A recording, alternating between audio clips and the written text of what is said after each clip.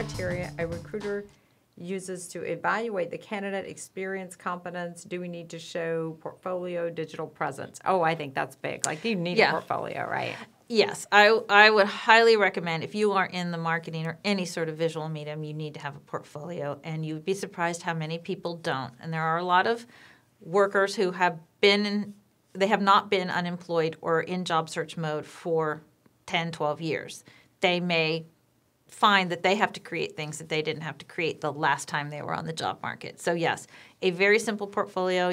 There are portfolio sites if you're a little bit more on the creative side, Behance, Coraflot, where you can post your portfolio there. They have the template, they have the format, and we can search it. I would recommend that in addition to possibly your own branded site. I think, and I don't think it should only be for creatives. I think you could be a marketing executive and have a portfolio site that shows, some deeper examples of your work.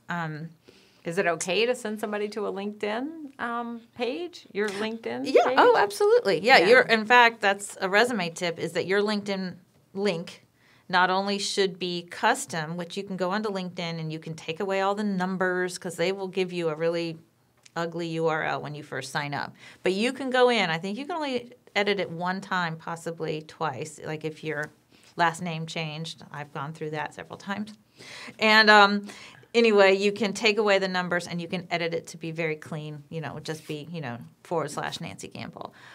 So that link should be on your resume, definitely. And your LinkedIn presence is very important. It is the first place that we go after we've looked at the resume and the portfolio.